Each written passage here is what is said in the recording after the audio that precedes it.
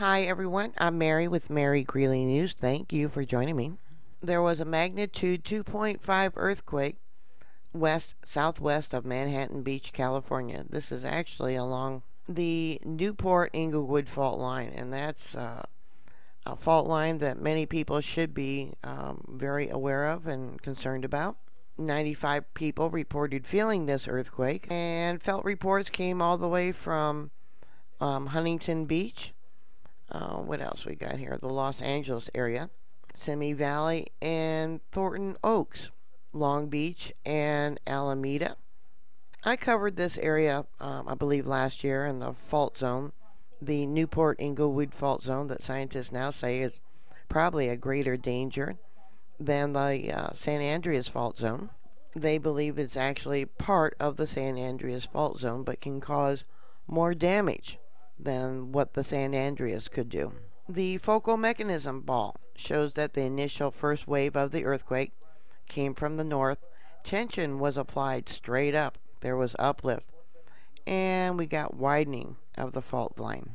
Well, the San Andreas fault lies about 35 miles northeast of the city of Los Angeles and was responsible for the 1906 and 1989 Loma Prieta earthquakes. The Newport Inglewood fault line would actually probably be a lot more dangerous to Los Angeles. It runs 47 miles under the Los Angeles basin, beginning on the southern border of Culver City, going through Inglewood and Long Beach, along the Orange County coast before going out into the ocean. In this image here, you can see how it extends all the way up. We got Santa Monica here, and I'm going to show you Google Earth. There's Santa Monica. Here we have Manhattan Beach, and we have Long Beach and Seal Beach. Seal Beach is very important because scientists have found that over the centuries, large earthquakes that have shook this fault line, this area actually shook in some spots 1.5 foot, in other spots 3 feet. And that happened in a matter of seconds. Buildings, roads, infrastructure, gas lines, water lines were not made to withstand such a sudden drop, in 3 feet in a matter of seconds. Scientists believe that this fault line is capable of having a magnitude 7 earthquake, which in energy and damage would be about the same as a magnitude 8 on the San Andreas fault. This fault line was only discovered in 1920 after a magnitude 4.9 earthquake, and back then it caused over $100,000 in damage. Can you imagine what the cost of damage would be for today, for how many people live there, the fires? We got, looks like possibly oil tanks maybe? Or are they water tanks? I'm not quite sure.